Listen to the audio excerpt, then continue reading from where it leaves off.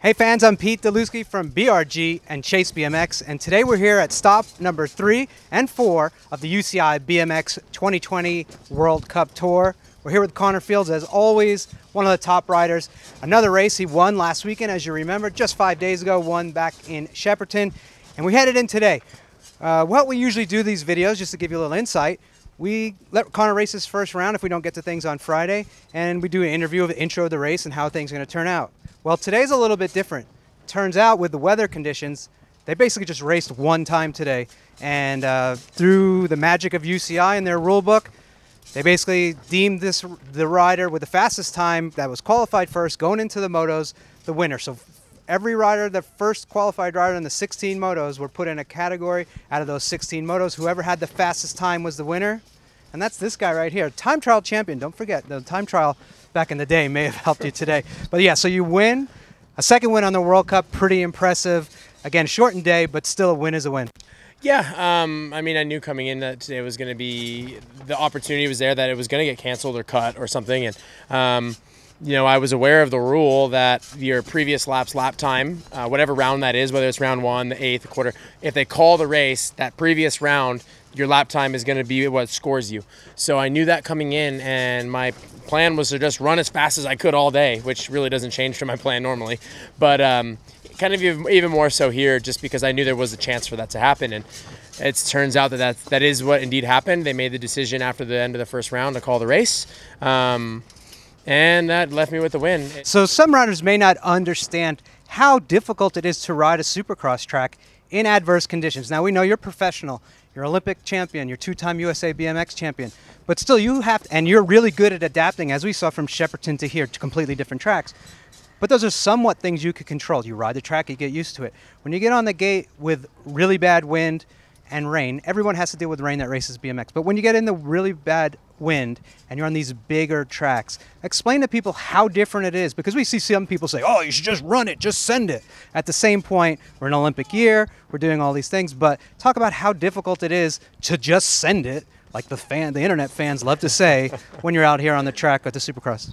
I don't know. Look, like, these are the best guys in the world out here. You know, we've got the 120 best guys and the 50 best girls in the world at what we do that are out here. And I think just watching the races in the first round made it pretty clear that there's nothing we could have been doing to improve the conditions. And it was what it was. And I think you saw quite a few crashes and people that were uncomfortable because of what it is. And you know, for those people that like to say that we should run it and whatever, and it's different when you're sitting on the starting hill, and you know, I think Kai getting hurt today puts it all in perspective. Like, it's just a BMX race. You know, there's going to be another one down the road. You know, there's always going to be another one, but you know, bad injuries are forever, and no one here wants any other competitors to deal with injuries and things like that. And BMX is dangerous inherently. It's just part of the game. It is dangerous. It's what we've chosen to do, and we acknowledge that there is always the risk when we get in the starting gate of getting injured. But because it's already risky, why would you want to continue to do it when it becomes even more risky, you know? And I think that the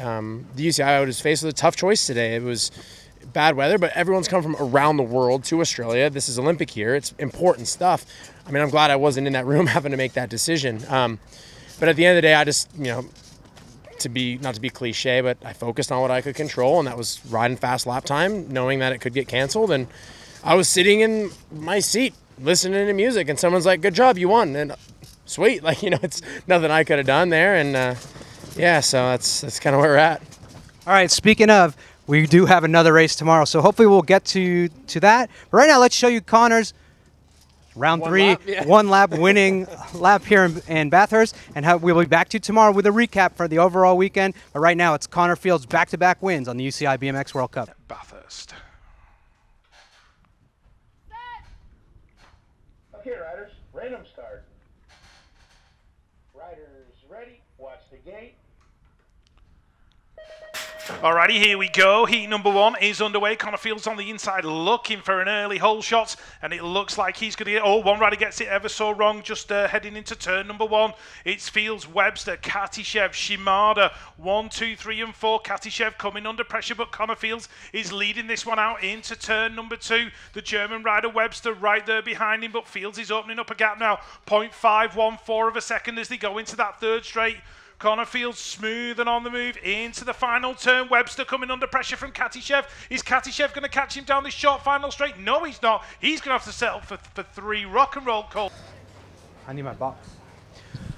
All right, I'm Pete Deluski from Chase BMX and BRG. We're here with Connor Fields. Connor, I think that's a wrap here in Bathurst. Yesterday you got to race. The way it worked out, you did 1 lap. You had the fastest time. The race was halted.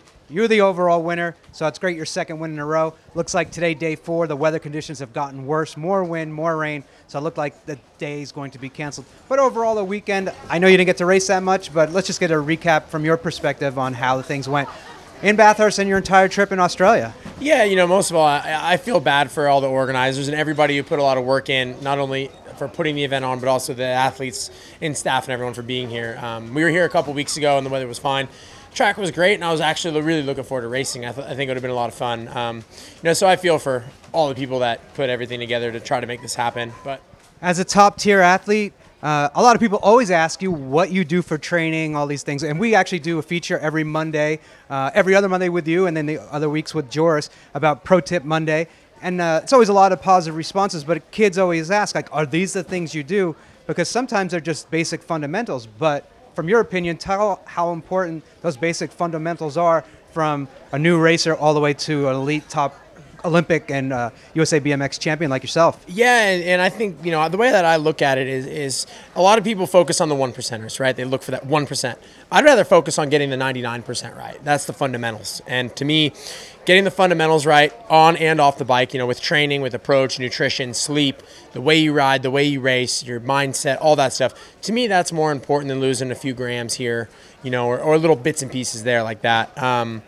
So that's the way I look at it, and I think especially for younger riders, and most of those tips are aimed at younger riders who are just starting out, and practicing the fundamentals is the best way to get better. And it's simple things like manualing, like we manual every race. You know, we jump every race. We have gate start every race. You know, the same things that an 8-year-old that is working on at home is the same things I'm working on.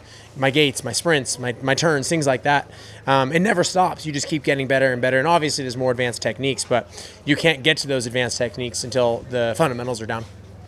So there you got it, fans. Tune in every Monday. You'll catch Connor every other week on Pro Tip Monday. Also, you can follow Connor on Instagram. He always puts a lot of nuggets of gold for kids and gives them behind-the-scenes scoops because, you know, racing, we see it on the, you know, on the telecast on TV, how hard it is. But behind the scenes, you still have a lot of fun, and we want people to remember that's the whole reason you started racing BMX. Absolutely. I wouldn't do this if it wasn't fun. You know, if it was just stressful and all that, it wouldn't be enjoyable. Like, obviously, not every bit of it's fun. Some parts feel like a job, you know, sitting on airplanes and, you know, training on days. You know, I train on Christmas. Things like that aren't always fun, but you got to enjoy it, you know, and surround yourself with people who you like being around and enjoy the ups and the downs because no matter who you are, you're not going to win every race. And just learning to kind of embrace the journey, if you want to be cliche. Well, there you have it, fans. That's a wrap-up from here in Bathurst. Unfortunately, no racing today. But yesterday, when we did have a race, this guy right here, the champion, just like the last stop that we had, leading the overall World Cup. Congratulations, Connor Fields. Thanks so much. We appreciate everything you do for Chase BMX, but BMX in general as being such a role model and the Olympic champion. So that's it, fans. Tune in, as we said, on our Instagram and follow all the journey throughout the rest of the season with Connor, with Chase BMX, all the stuff you can see on BMX Live TV, and buy Connor's bike because we really got to pay him a lot of money for every time he wins a race.